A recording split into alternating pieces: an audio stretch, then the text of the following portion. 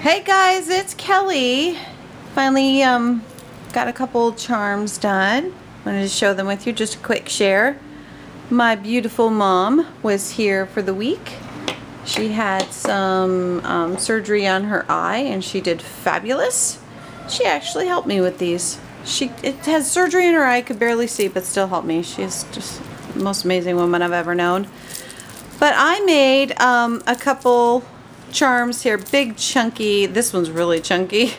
This is for my mother-in-law, and she likes teals and blues. I see her wear that a lot, so I put all kinds of charms on here. Didn't do tutorials on them. I've done tutorials on these. They're kind of made the same way, but got some really big beads. These are the beads that I get from Joann's in the strands, and they had really good sales this week. So, and little charms, cute little charms. Hopefully it's gonna focus here. I just put little dangles on there. Love and a heart locket and a little rhinestone thing. So I used a bunch of the beads that I got from Renier and from Tara. So just showing. And this one I got from Tara, this little cage. I stuck a bead in there.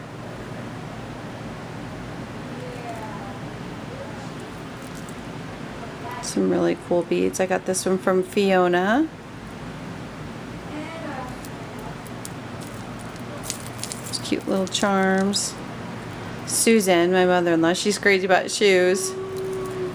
My husband tells me she helped her move several times, and every time she would move, she would have like 6 big huge boxes, and it was just her shoes, and he always found that just ridiculous. You know how men are, shoes, they just don't understand.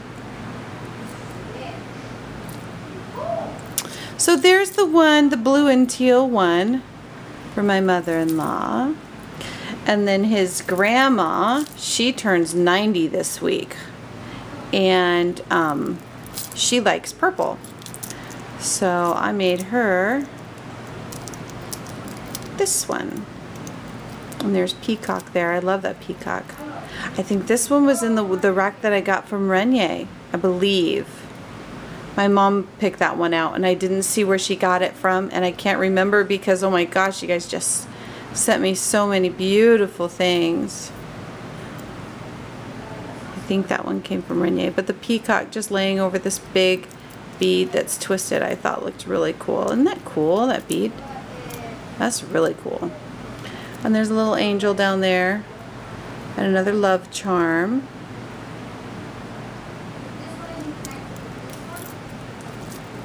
Lots of purple bling. This purple, like, marbleized one. I really like that bead too. And a dragonfly, a little hat on, a little different one. And then here's a little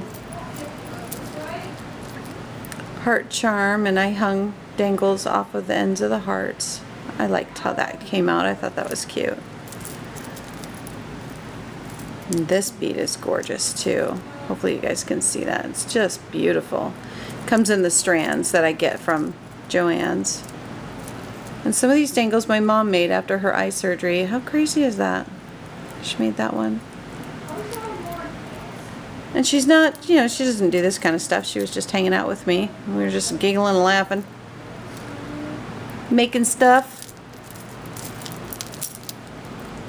I like how that one turned out. I think I like this one the best of them. This one feels a little too chunky. Maybe I might, it's like these big ones are kind of hard to incorporate into it. It's almost better to just take that whole big one out of there. And I might do that.